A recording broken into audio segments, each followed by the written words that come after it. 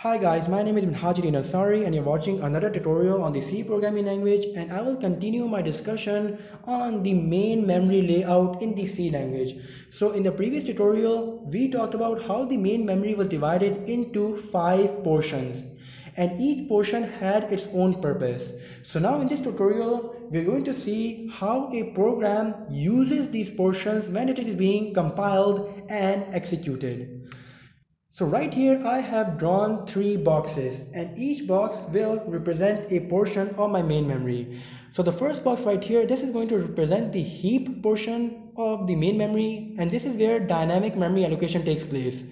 And now the second box right here, this will represent the uninitialized data segment portion of the main memory, and this is where the static and global variables are stored that are either uninitialized or that are initialized to the value 0.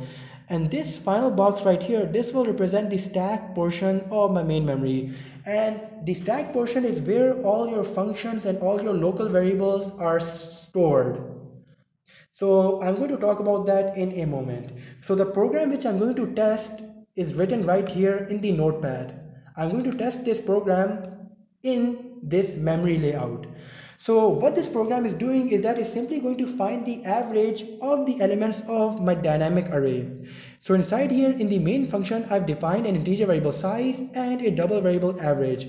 And I've also defined an integer pointer PTR, and with the help of my malloc function, I have dynamically allocated 16 bytes of memory, and dynamic allocation takes place right here in the heap. That means 16 bytes will be allocated inside this portion of the main memory. And now I'm sending the address of the first byte to my integer pointer PTR. So simply I've created a dynamic array of size 16 bytes which can hold on to 4 integer elements. So right here in my for loop, I have assigned the elements of that dynamic array with the index value I, with the value of the loop variable I.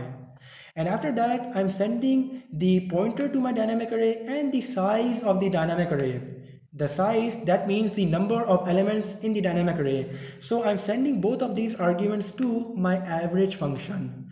Inside my average function, I've defined 2 double variables, and now I'm sending the pointer to my dynamic array and the size of the dynamic array to another function called the sum function. And now the sum function is defined at the top here.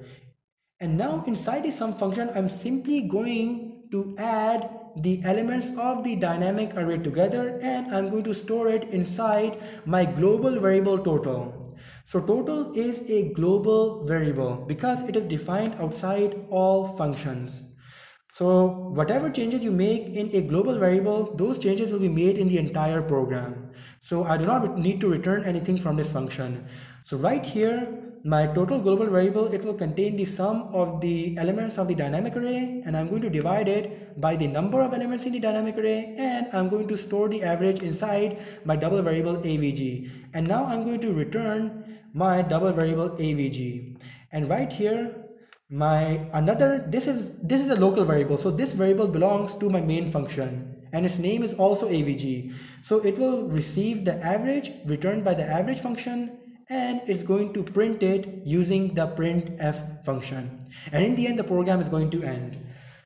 So first of all, since my program contains a global variable total and it is initialized to 0, that means when my program is compiling, this global variable total will be stored right here in my memory portion in uninitialized data segments. So the global variable total will be stored right here.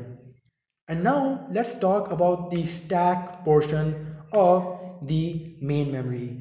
So memory is allocated for each function inside the stack portion, and each function is represented by a small rectangle, and variables associated with that function are written inside that rectangle.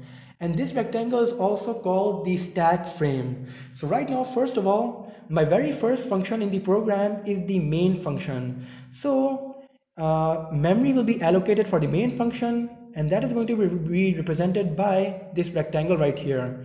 And this rectangle right here is also called the stack frame for the main function. And now inside the main function, I have my integer size, and I have my double variable avg, and I have my pointer variable ptr. And now right here, memory is dynamically allocated inside the heap. So 16 bytes will be dynamically allocated inside the heap, and this will happen during the runtime of the program.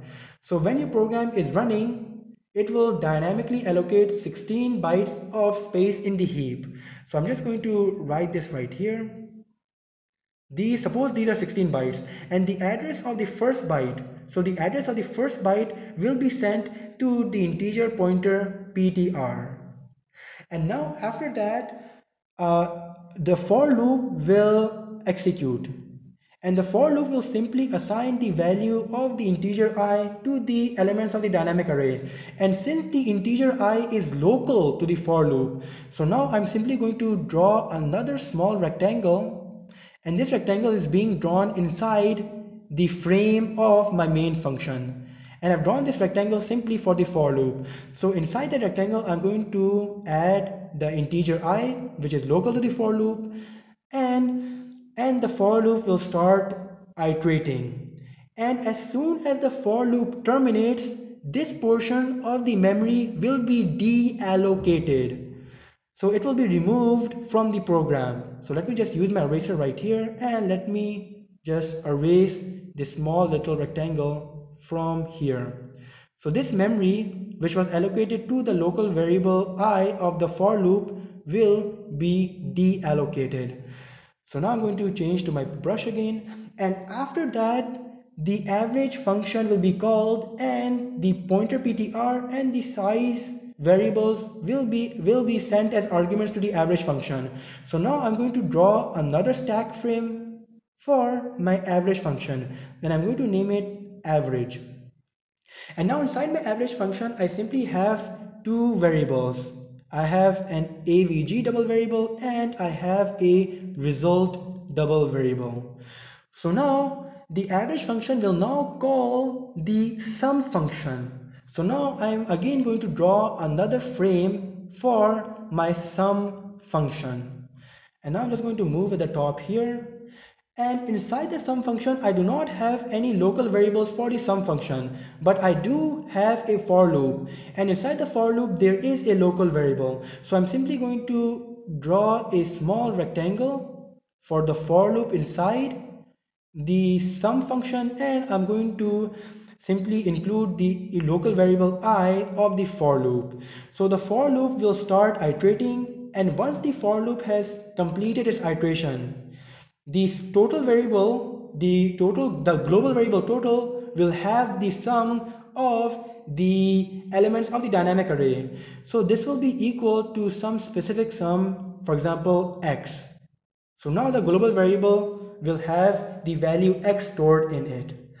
So after that, what will happen is that the for loop will terminate. So again, the for loop, the local variables of the for loop will be deallocated from the program.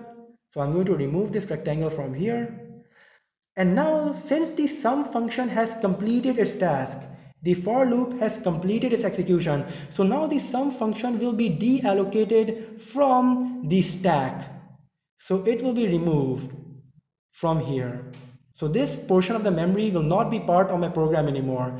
And then I will go back to my previous function, and now the average function will simply calculate the average of the total divided by the size, and it will return the average to the main function. So as soon as it returns the value of the variable average to the main function again, since the average function has completed its task, it has returned the value back to the main function. So it will also be deallocated from my stack.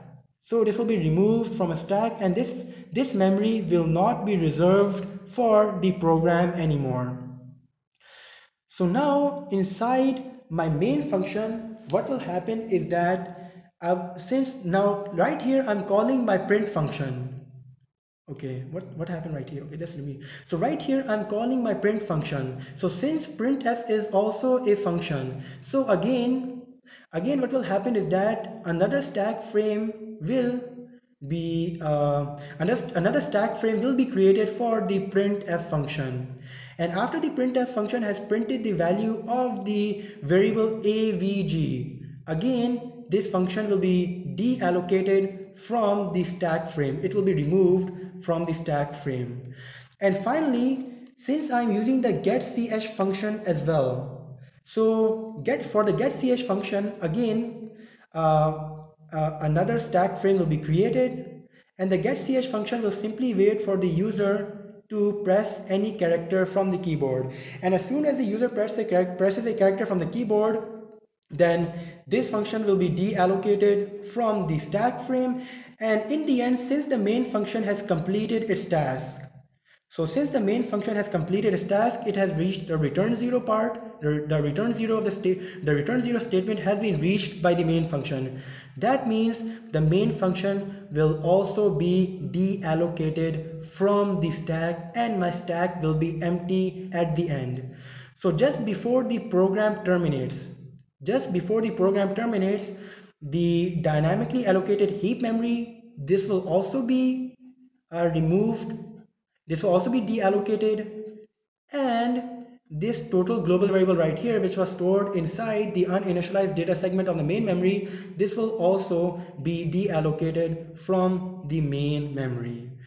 So this is how the memory layout works in the C language. So if you have any questions, please ask them in the comment section, and thanks for watching this video.